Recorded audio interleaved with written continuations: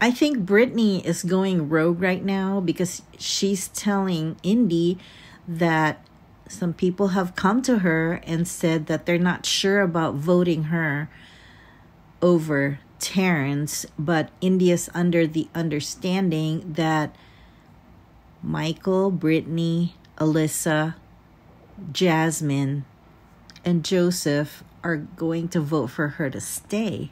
However, I think Brittany feels bad for her, so she's telling her that she may not have the votes. And I think this is going to send Indy into a tailspin because she said that I'm going to talk to the girls because I thought that they were going to vote for me. But now that Brittany is telling her that they might not even vote for her, she's going to go rogue.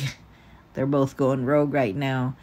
And Brittany was even crying about it. And Indy was like, I don't know what's going on. I just think Brittany is going to piss her off. Some leftovers. We shall see what happens. Stay tuned.